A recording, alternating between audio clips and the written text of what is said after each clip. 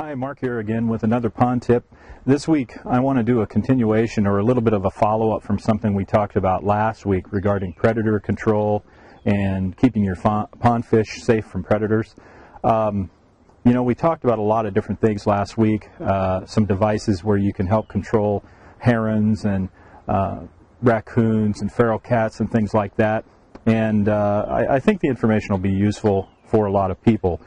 But I got an email this week from a friend of ours in Ohio. His name is Wes, and he mentioned something I hadn't even thought of.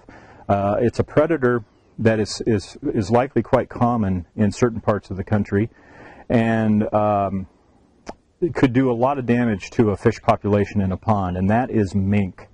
Mink. Never would have thought of that myself.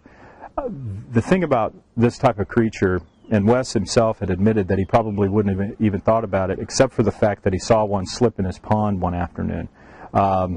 The interesting thing about mink, having done a little more research on this, is that they are actually related to the otter family, same genus. So they love the water, they're very comfortable swimming, can swim underwater, and they like fish. And chances are that if you have ruled out a lot of these other species, nothing is seemingly obvious to you, mink may be a consideration, something to look at. I would definitely research. We've included a link below with some more information on mink in the United States and some of their habits and habitat. But you know, if you're in doubt of what could be causing problems, it might be a good idea to set up a live capture.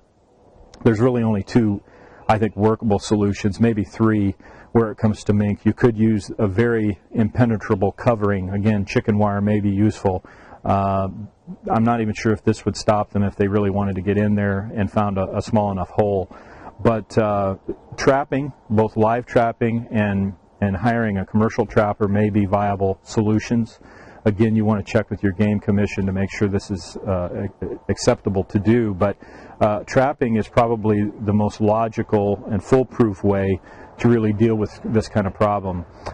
Mink can be voracious hunters, and they're very aggressive and quite interesting creatures, but they could cause a lot of problems for fish in your pond. So wanted to mention that, and wanted to thank Wes for sharing that information with us.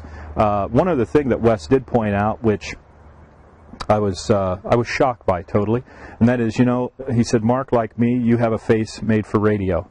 And I thought about it for a minute, and you know, in my younger days I would have probably ignorantly taken that as a compliment, but I got to thinking about it, and I thought, well, you know, have I really slipped that far?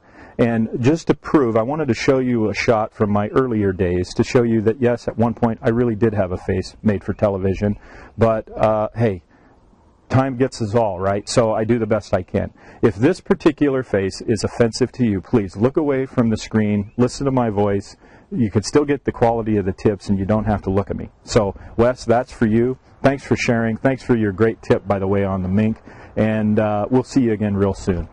Enjoy your pond.